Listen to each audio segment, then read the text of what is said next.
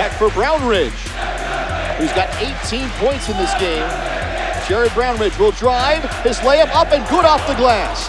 We had a lot of guards in just for the purpose that we'd be able to drive everybody. So by having all the guards in, it allowed us to open up the floor and create driving lanes. And I had the ball at the top of the key, and I saw a driving lane that I could take to the right side, and I drove it as hard as I could and was able to finish to take the lead 59-57. So that was good for us going down on the other end on defense. The last play was huge. San Diego had the ball. We were doing all switches just to make sure that we didn't leave anybody open. And Nate actually ended up on one of their guards, Carter, who I think was their best player.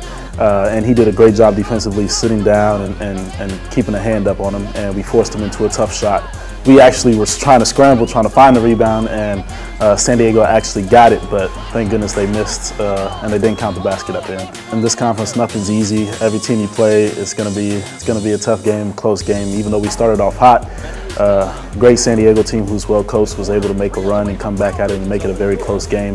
And I think a lot of people stepped up. KJ, Matt Hauser, even Nate and E did some things for us defensively down the stretch. So it was good to see that and to see us all come together collectively. So hopefully we can take that momentum going into Pepperdine on Saturday and try to get a win down there. Finding Fagan, off into the corner, Brownridge for three, it's up and good. 3-point bucket, and a timeout called by Santa Clara. To be special defensively, you just have to stay connected as a team, and I think communication is a big factor in that.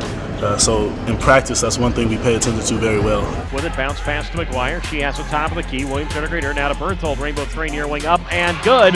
Inside down for Brosman, and her pass stolen in the middle lane by Lori Parkinson. She runs the floor, hands off to Martin.